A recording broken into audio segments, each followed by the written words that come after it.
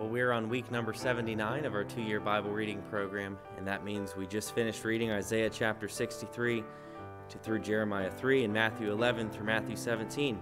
And we're looking at the greatest even the greatest doubt. And our passage that our spotlight comes out of is Matthew chapter 11, verses 2 through 4.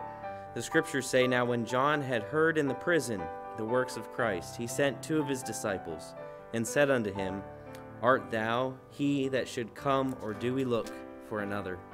Jesus answered and said unto him, Go and show John again those things which ye do hear and see." Now we see that John, one of the greatest men that walked on this earth, and he was the man that was chosen by God to prepare the way of the Lord, to make his path straight. And Jesus Christ was then to follow, and John had done the work preparing for Jesus Christ. And he said, "Behold the Lamb of God, which taketh away the sins of the world."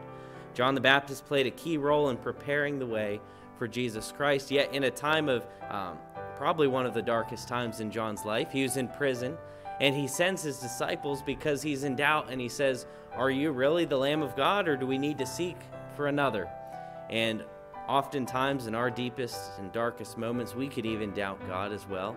Even the greatest man on earth, like John the Baptist, doubted. Surely we can as well. And what is Jesus' response to the believer who has doubts? Well, he says there, show John again. John needed shown and reminded something again. Not something that he didn't know, but things that he already knew. And that was the truth. He needed to be shown again what was being seen and what was being heard. And so whenever you and I come to a place in our lives when we're doubting, we need to, just like John, be reminded of the truth of God's Word. As we stay faithful to the reading of God's Word, we'll be in Jeremiah chapter 4 through 10 and Matthew chapter 18 through 24. And as we do so, let us remember to be strengthened by the Word of God.